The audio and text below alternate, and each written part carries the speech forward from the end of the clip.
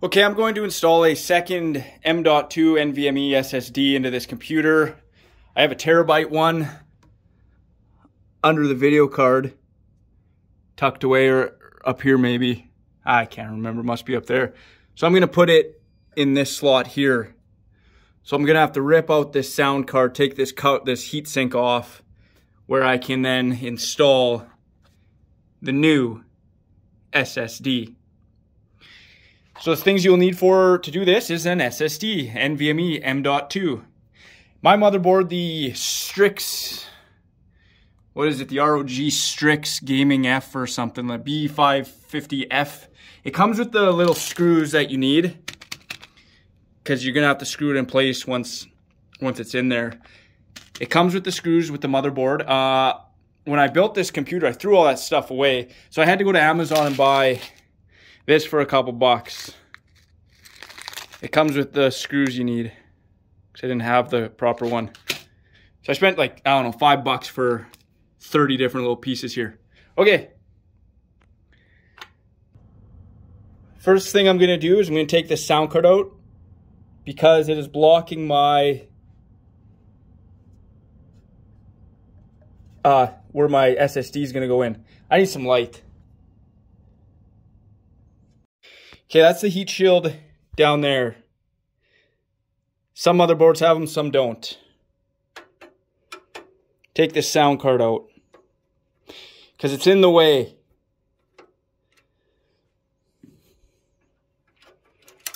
Whoops.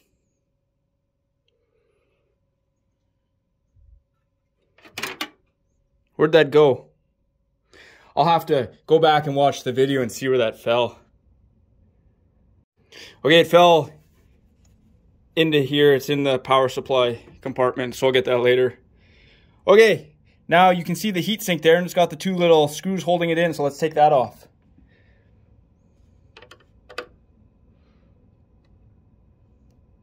And I'm going to be more careful taking this screw out so it also doesn't fall. Okay, I got both my little screws loose, and now I'm just going to pull this heat sink cover off. I have the benefit of having small little girl hands, so I can just reach in there nicely and pull it up without having to take out my video card. So I'm going to set this aside. Okay, actually I'm going to explain this. The heat sink, this is the back of the heat sink. It has this little thermal pad on it. So we're going to want to take the little protective blue strip that's covering this pad off before we put this back on to the SSD, so that the heat can be transferred from the SSD into the thermal pad. So we'll have to take this blue tape off that pad right there. Okay, this is where the SSD goes in, right in there. You'll be able to slide it in there and make sure the pins are aligned in there, right? So these three holes here are what you mount your SSD to. Depending on the size of your, what is that on my finger? Depending on the size of your SSD, the length of it, you'll use the proper hole. Now there are little standoff screws that you gotta put in here, so I'm gonna do that. A little standoff. And my length of SSD goes into this one here, this last one. Put that in. Okay, I gotta zoom out here.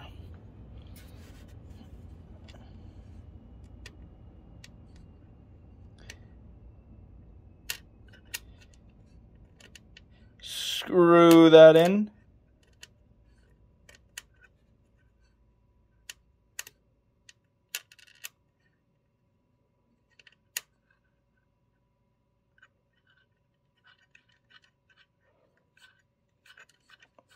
Nice.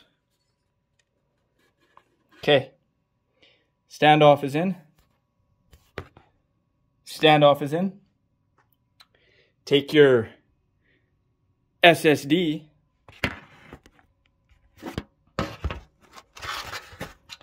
and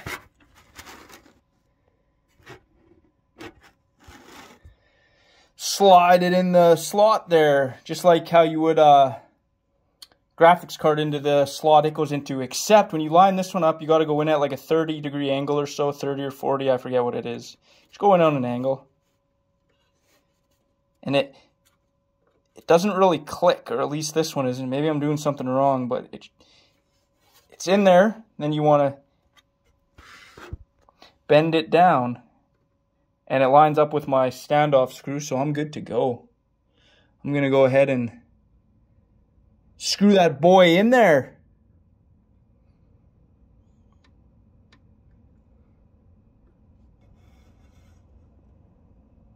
Steady, steady.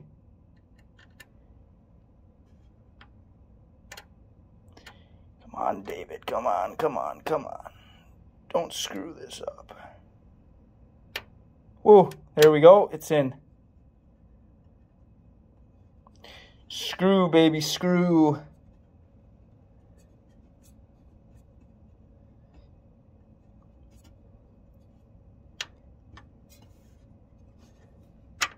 And just snug it up. You don't have to put too much force on it, just nice and snug.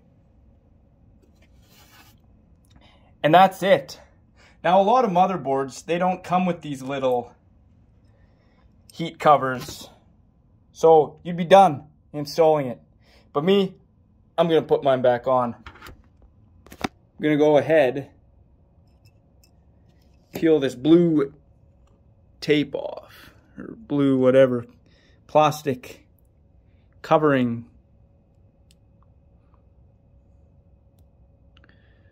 off the heat pad. Oh yeah. Okay, trying not to get any dust or anything on there.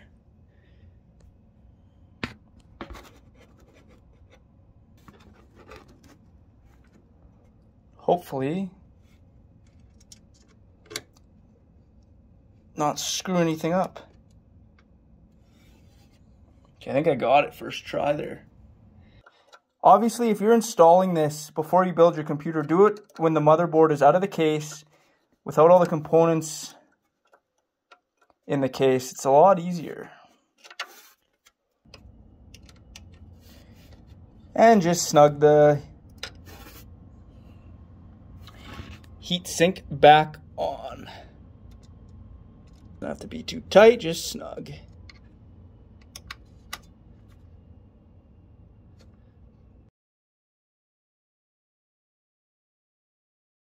There, snug.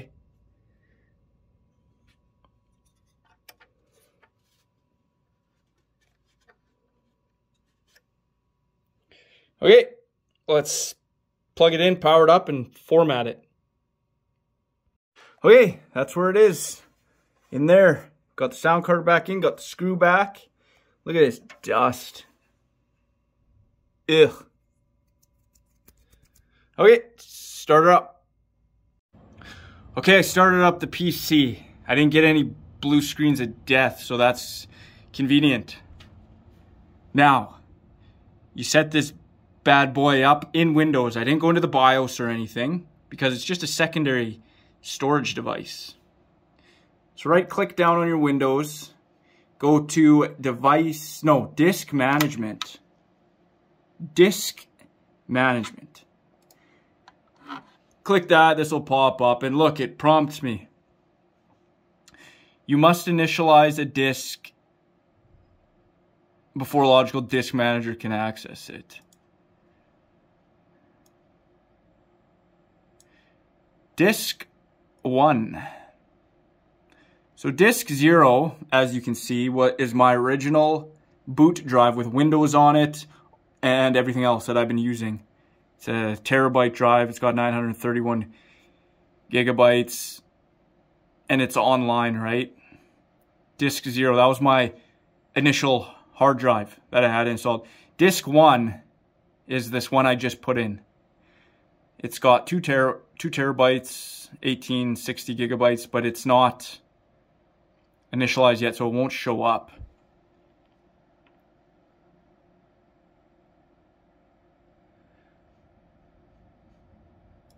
So we are going to initialize this disk. If this doesn't pop up right when you open up this disk management, you gotta like right click on this disk 1 thing. Here, I'll show you. Cancel that box.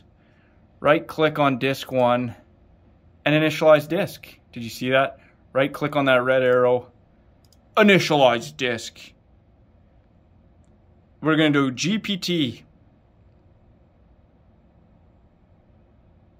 You must initialize disk before loading. Okay, and that's what we're gonna do. Okay, GPT. Don't ask me about the differences. I'm not a nerd.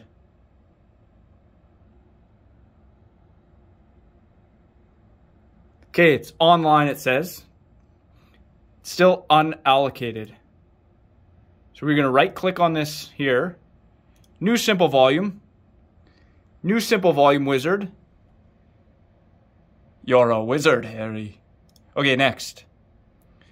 Simple volume size. That's the max. That's what I'm going to do. I want to use my whole disk. Sign the following letter. Let's pick a letter. You know, C is usually the default for a boot drive. We'll go D. My name's David.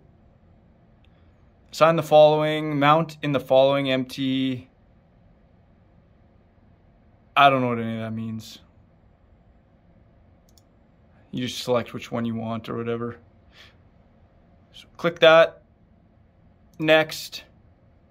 Choose whether you want to format this volume, and if so, what settings do you want to use. Yes, you want to use NTFS file, allocation, default volume label. You can name it. Let's name it something because I like naming my electronics, because when the robots take over, I want to be known as someone who treated them well. Let's name it Onyx because that's a cool name. Form a quick format. Yep. Next. Completing this wizard. Finish. And it's done. There we go. Onyx showed up down in there. So my local disk with all my Windows junk, operating system, pro, all the stuff on the main disk, and then I have this disk which is empty. So this is just going to be a storage disk, storage SSD, and that's it, baby. That's it. Peace.